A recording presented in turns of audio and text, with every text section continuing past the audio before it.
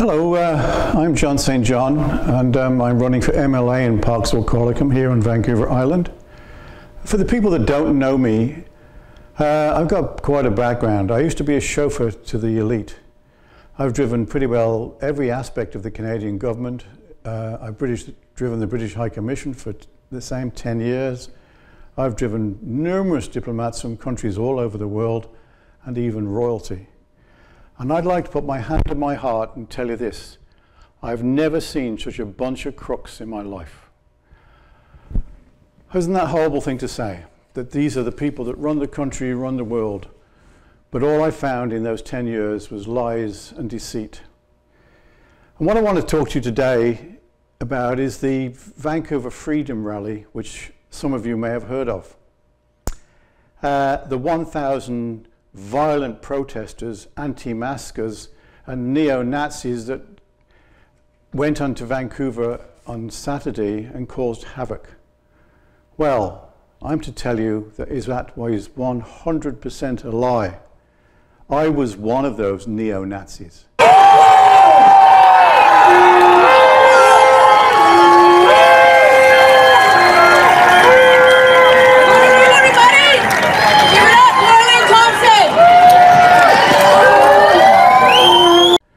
And I've never seen neo-Nazis stand there with hand on heart and sing the Canadian national anthem. Children, grandparents, mothers, fathers, the elderly, we're all there. I've never felt such amazing patriotism.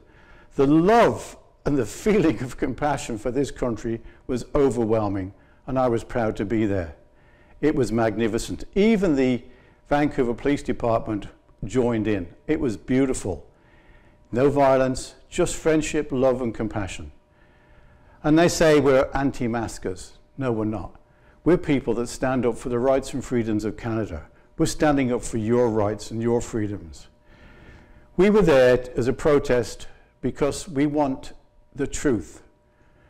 Everything that your media is telling you is a lie. Isn't that hard to believe? The media you trust, who pays the wages? We do. Who buys their papers? We do. The same with all our government leaders. I've never met such a bunch of liars and deceitful people in my life. I think telling a lie is part of the curriculum to become an MP, except for me. That will never be. It's not who I am. But we had this terrible report from the Vancouver Island Labour Authority and even the Green Party condemning this rally as though we're all fascists and just rioters out to cause trouble. And again, that was a lie. I said I was there.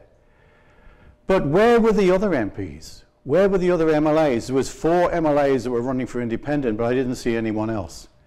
Now, if you're an MP or an MLA or whatever you are, and you believe in the rights of your people, then you should have been there. Number 1, to support us on our right to free speech. And number 2, to find out the other side of the story. Every story has 2 sides. And how can any MP or leader of our government make an informed decision by knowing only one side? And it's only one side that's thrust to us daily, newscast after newscast. Where's the other side of the story? Where's the alternatives? The Canadian Charter of Rights and Freedoms demands that we have to know alternatives. If you've got to wear a mask, you have to be given the alternative ways to prevent the virus. If it was a real virus, there'd be one specific mask produced that we would all have to wear. No wearing underwear or bandanas or cotton or knitted masks. It would be mandated that we wore one specific one to prevent the distribution of the virus amongst the public. But you can wear anything. This proves that it's fake. Without further ado, let's cut to the chase and take a look at an ordinary surgical mask, and I'm using a vape.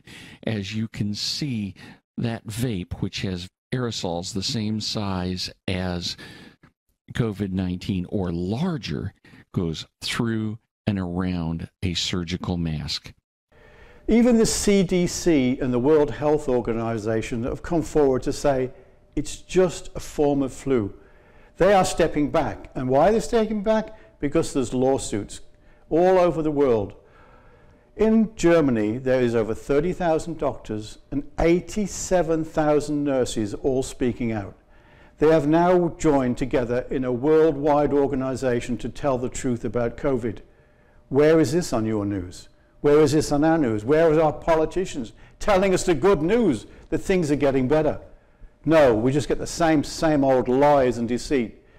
If they really care about you, why aren't they demanding that we stop fighting amongst ourselves with people that are masked and unmasked? Why? Because they want you to fight amongst yourselves. They want you to look at each other instead of looking what they're doing. And behind the scenes, they are doing the most amazing atrocities. How many of you out there know that they're actually building internment camps? Don't believe me? Well, the MP for Kingston actually mentioned that in the House of Parliament. And what did they do? They turned off his mic because they don't want you to know. How many have we seen the concentration camps in World War II? And we're building them over here. Oh my God, this is unbelievable.